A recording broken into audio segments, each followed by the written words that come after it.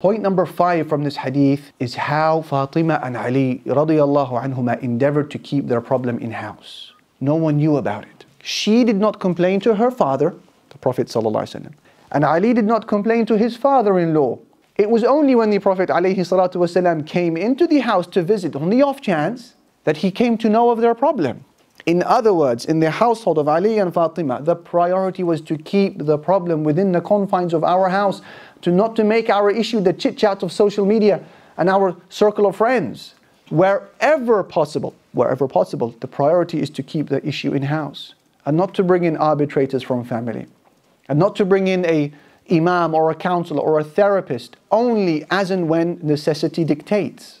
The example of Fatima and Ali and how the Prophet ﷺ endeavored to apply this principle of وَالصُّلْحُ خَيْرٌ, reconciliation is best.